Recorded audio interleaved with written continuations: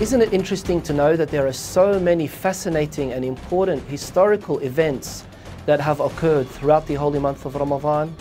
Are you interested in learning more about your Islamic heritage and gaining useful historical information? Each and every day of this holy month, and on behalf of Islam Plus, we will be sharing a short clip highlighting an important event that occurred on that particular day. Did you know that there are 5 holy books that Almighty God brought down during the holy month of Ramadan? Do you know what the event of Fatah Makkah is and when it happened? What do you know about the event of Yawm al-Mu'akhat and when it happened during this holy month?